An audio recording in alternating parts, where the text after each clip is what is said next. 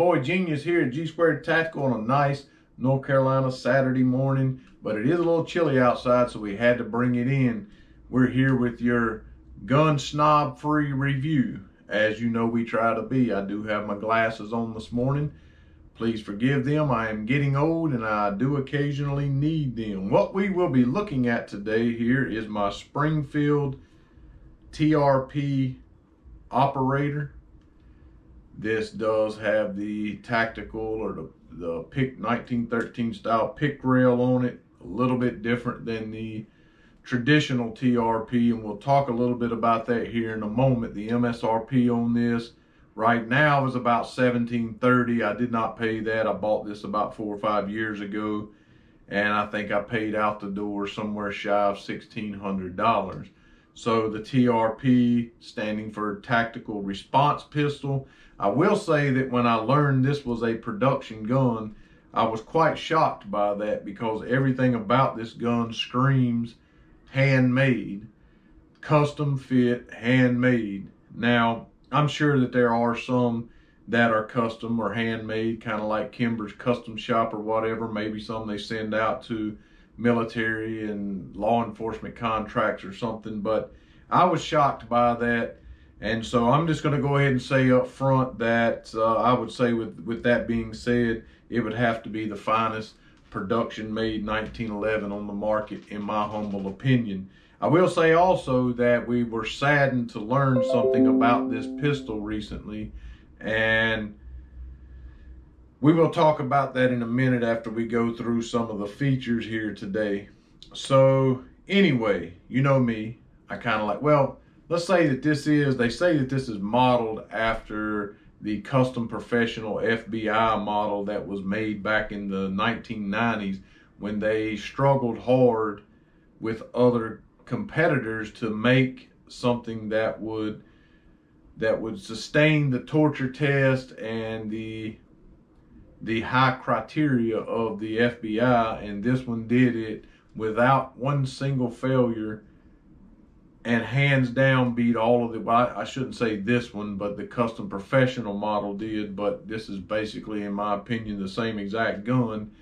Hands down won everything. Back then the struggle was real. You know, they really fought for those types of contracts and things. And again, they say that this is modeled after that custom professional FBI model, but to me, I can't tell, and having done my research, that there's really any difference at all. I think they just rebranded it with a different name, in my opinion. But anyway, so you know that I like to start at the bottom. This gun is unloaded. I do have a magazine here that is unloaded for just, you know, review purposes only.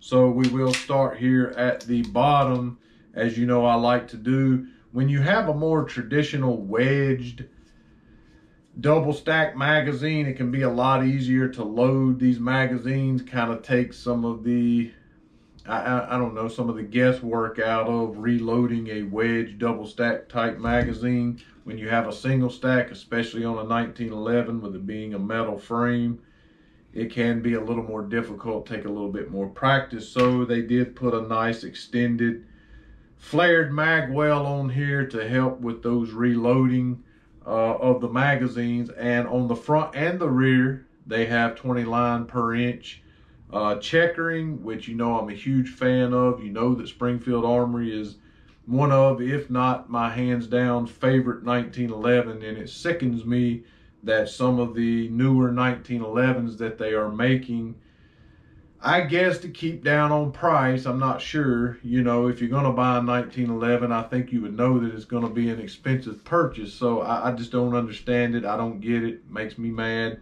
But I just cannot seem to hold on or feel like I got just a nice purchase on a 1911 that does not have front strap checkering. So this model, the TRP Operator model, it does have 20 line per inch checkering in the front and on the rear. It does have a nice set of G10 grips on here that has a pattern that's almost reptilian, I guess you could say, and it does have the nice black and the blue colored Torx screws in there instead of the flathead screws, which you think I don't think much of. I think it looks tacky, cheap, And if you ever need to tighten your grips down, take them off for any reason, you always end up jacking up your flathead screws. So I'm not a huge fan of any gun that uses flathead screws to attach the grips. So moving on up, it does have a nice high-rise extended beaver tail safety here. This gun, just like most 1911s, feels very, very good in the hand. Feels like you got a nice grip on it, and that everything's gonna be okay, right? Nice extended high-rise beaver tail grip on here. So moving on up, it does have a ambi tactical style thumb safety here, and as you know, I'm a little bit of a snob about that, I guess. I do not like a flimsy, floppy, loose filling thumb safety on a 1911. I do not like one that you can easily knock off, especially if I'm carrying this in a cocked and locked situation. You don't want it to be able to knock off inadvertently or on accident. This is a very nice, positive, man, that is a nice, probably one of the finest filling safeties on any 1911 I've ever held. And as I said, it is ambi. It does come up into the slide, stands off nicely, serrated on the top. Very tactical-like, very easy to manipulate. It does have on the left side here the cutaway down towards the mag release.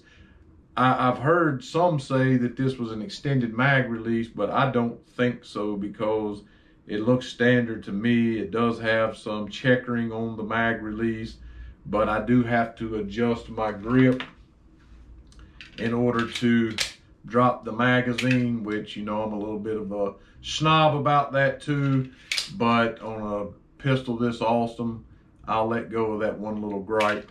The slide lock, it does, again, it does not really stand off. It's not really tactical, I guess you could say. It is kind of comes down and out away from the slide, so it does have a nice little ledge there, I guess, and it is serrated on top of the ledge.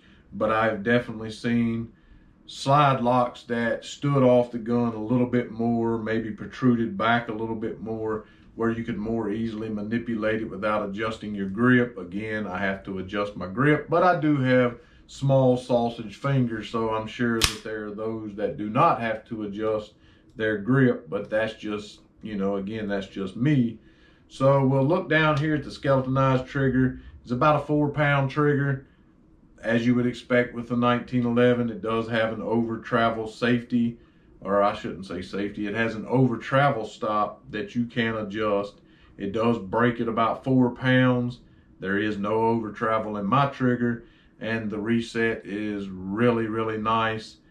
And as again you would expect on most any 1911, it does have front and, well, we'll stay down low here. And as I mentioned before, it does have the 1913 style tactical pick rail down here where your dust cover would be, and it will accept most any flashlight you want. I think I had a Surefire on here, and you know, it fits up snugly and nicely. And if I'm gonna put this on my nightstand or in my truck, you know how I feel about that. I'm definitely gonna have a light on this thing. So it does have front and rear slide serrations. Sometimes I'm hesitant to even mention the front slide serrations. I don't know what it is these days with, maybe it's just an age thing for me. You know, the rear slide serrations are just fine for me. But, you know, I guess people, they must think they're cute. You know, you see people on TV, you know, out like this, press checking their guns. You know, I don't know. I just don't get it. You know, I'm of the mind of one of our subscribers that made mention that if you don't know the condition of your firearm before you pull it out, before you holster it, before you, whatever the case might be, and you feel the need to do this here, then I probably don't want to be around you. I don't want to be around you while you're handling guns, and I tend to agree with that. But it's a thing now. People like front slide serrations. So if you're into that whole thing, if you like to manipulate your slide from the front and put your hand in front of the muzzle, you know, or very close to it, then have at it. You do you, Hoss. but it does have that. They're nice, canted, and they are very functional, very usable. You can grab them very easily. But again, I've seen people these days who I've been around a lot that I've seen use firearms that are always fine with the rear here. And I see them even on guns that don't have serrations on the front, you know, trying to be, and I've noticed that on TV, when you see commercials, maybe on Newsmax or something like that, and they have quite a few gun commercials on there, and you'll see people, you know, press checking their guns, you know, before they put them up. And so I guess people must think that's cute. So, you know, you see everybody doing that now, and I just don't get it. Most guns, you can tell if it has a external injector, which this one does not, but you can tell that kind of serves as a loaded chamber indicator. I just don't know who it is out there that is putting a round in their chamber and don't remember or know that they done that. But the front slide serrations are there. I'll quit rambling about that. So the frame and the slide is carbon steel. It has an Armory coat, black. You know, I guess that's Springfield Armory's. I guess that's their coating, I suppose. So it does have a tritium field front driftable Trigicon sight that came on the gun standard. I did not put this on here. It came with it. It does also have a tritium field rear sight here that is, I assume it's Springfield Armory sight. It's stamped with Springfield Armory on the side, and it is fully adjustable for windage and for elevation. Some of Springfield Armory's adjustable rear sights on some of their guns I'm not a huge fan of. As some of you know, some of them have these real razor blade type edges on them, and when you try to rack your slide back, if it slips off on accident, you freaking cut your hand. I'm talking like a razor blade, you'll cut it. This one seems to be rounded off very nicely, very uniformly fit to the gun, and they almost seem like stainless steel when you're looking at them during the day. Very white stainless steel looking, and they pick up very, very nicely at night. And so that's just another added benefit of this particular gun. So it does have a one-piece stainless guide rod, does have a stainless bull barrel, and look, got me doing that, look at this. Oh, what am I gonna do? Stainless steel, 5-inch bull barrel, does have, as I said, the very tightly fitted match grade barrel, I should say, 5-inch, one-piece stainless steel guide rod. Taking this gun down is not for the faint of heart. As you get older, if you're arthritic, you're in trouble.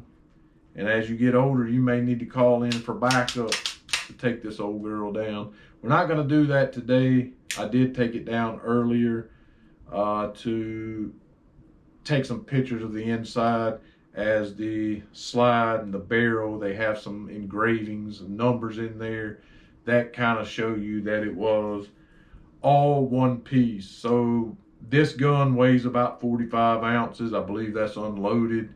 So it's got some weight on it. Put a flashlight on here, you know you're holding something. You know, if nothing else, you know, beat the crap out of something. I don't know. But it's very well balanced. And as far as shooting this gun, it has been a while since I have shot this gun, because like I said, I've had it for 4 or 5 years. But man, oh man, like, no questions asked, the best production 1911 I have ever shot. So smooth, almost like a fine-tuned work of art as you're shooting this gun. Very accurate and just such a blast. Like, you know, a lot of people talk about accuracy, getting on target, point of aim, all this other stuff. I'm just saying, if you held this thing out and aimed at nothing, it is a pure, utter blast to shoot like nothing you've ever shot before. And we'll stop talking about that. I think I covered most of the basics on this gun. And I'll talk to you or tell you a little bit about why it is that I was so upset about this gun, why I was saddened. We just went to an event in Clinton, South Carolina called The Gathering. It was put on by PSA, and we got to talk to a lot of the gun manufacturers. And Springfield was there. They had a lot of their 1911s out there, the Ronin. I can't remember that other 1911 they have now, but none of them had front strap checkering. And I was just asking them about that, like, come on, people, you know. I mean, come on, it's still $1,000 pistol. Sometimes it's more than $1,000, and you can't put front strap checkering on there. It looks cheap. My opinion is ugly, and I think that it's needed to help and aid with the grip on the gun or the purchase on the gun. So in having that conversation with them, they told us that they are no longer making the TRP, and they really didn't offer much in the way of why. They said they would continue to make the TRP in the 45 ACP with the full length accessory rail here in the California compliant model, the CA model, and that they would continue to do that for the foreseeable future, but that may even be in jeopardy of them no longer making it, and I just don't understand. I tried to ask, is it because of the price point? Is it something, you know, that you don't sell them? Like, what is the reason? They were very secretive about it. So I don't know if that means that they're coming out with a newer version of it that's going to be more awesome than this one. I don't know how, but let's hope. Here's hoping, because I'm a huge fan of Springfield 1911. Look, got me doing it again. I'm a huge fan of Springfield 1911s. This does have a very nicely polished feed ramp, and this is just a beautiful, beautiful, well-made, custom light gun. You will not be disappointed if you can get your hands on one of these. Take out a loan. No, I'm just kidding. Do what you got to do to get your hands on one of these old girls in case they never make the thing again. You will not regret having this gun. This is a very, very finely tuned work of art. So we thank you guys for watching today. A lot of times we try to stop short of drilling down into the, you know, microscopically analyzing it or over analyzing it. I'm sure there's things we left out. I'm sure there's things you guys know about it that you can tell us, and we really, really invite you to do that. We love having conversations with you about the firearm, to the very basics that the average gun buyer cares about. We try not to be too much of a snob, as we mentioned starting this video, and we really, really, really appreciate you guys watching today. And please be sure to not only like the video, but you got to subscribe, set your alerts so you know when we put new stuff up, because it's the only way we can continue to keep doing this. We hope that you guys enjoyed it again today. Thanks so much for watching.